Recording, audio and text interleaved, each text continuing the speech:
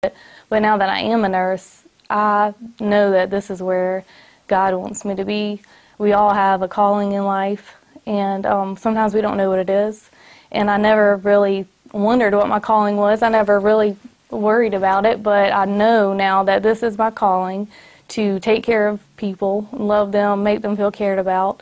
And even when I have the worst day at home, you know, I may want to just burst into tears when I walk in that door at work because it's just been such a rough weekend or just had a bad day, rough start to the morning.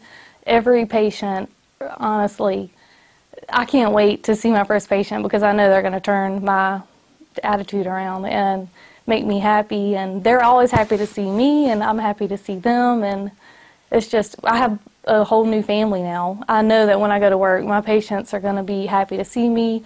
I'm going to feel needed, appreciated, and I appreciate them too. I love them so much. And so now I know that I want to be a nurse. It wasn't until after I started.